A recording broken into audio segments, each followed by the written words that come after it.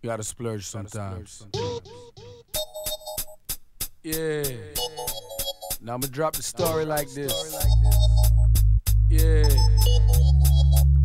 I'm like a sex done, bed champion, born a little baby with 2 mics now my aunt. Now I met this young yeah, sweet yeah, burgundy. She wasn't greasy or sleazy, so I took it easy. After 2 beeps of creep, called my boy eyes, told him I was early in for the night, cause I wanted to bite every piece of your body, especially the way she watch me to stop me. Every head wish that they could rob me, but the gal was mine, fine, sweet like Alice A.A. So we laid on my 256 Monterey, off of the drinks. It was either DP or Alizé. On my way, the set was set. Now my move was next, so I slowly caressed her body, kissed her cheeks to her lip, shake up and sit, so we flip. First relax your mind in the body, find it, penetrate the food. First relax your mind in the body, find it, penetrate the food.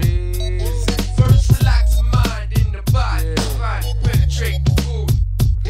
First relax your mind in the body, find it, penetrate the food.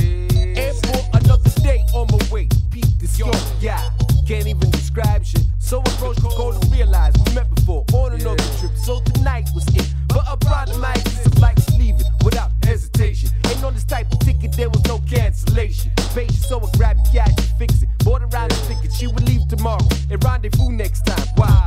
Because I wanted to bite every piece of she body, especially after cash died. So we left in my MPV, headed for the beach. And when we reached, she got to know me, watched the water. She felt the sea breeze, it made her feel it easy. While I massaged her feet, the toes looked sweet. Then she grabbed me in the passionate fashion. Y'all know exactly what happened.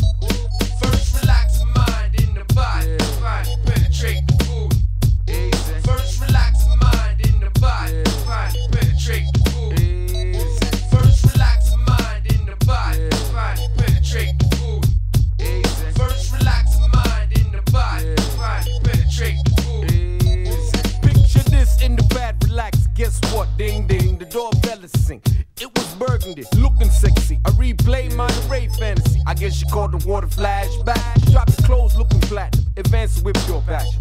Yet I couldn't even imagine the doorbell singing again to me. So I thought to myself, didn't lock it. Obviously, I didn't, cause Nicole walked in. Add another in, and what's even more surprising, they both started smiling. But Lord of mercy, the door started singing again to me. Oh, could it be?